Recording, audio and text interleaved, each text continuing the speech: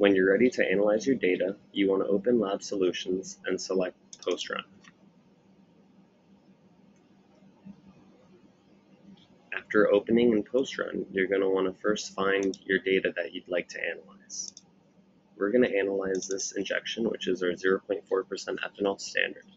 We want to be able to quantify by using a calibration curve to associate the area count and turn it into a concentration. We're going to load our method that we previously made for a calibration curve, which is currently in our analytical folder and right here.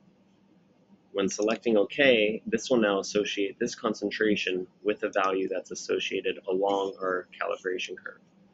From here, if you want to analyze this standard with any unknowns, you repeat the process for your unknowns, and then you can find the ratio that this standard has with your unknown to figure out an actual assay value.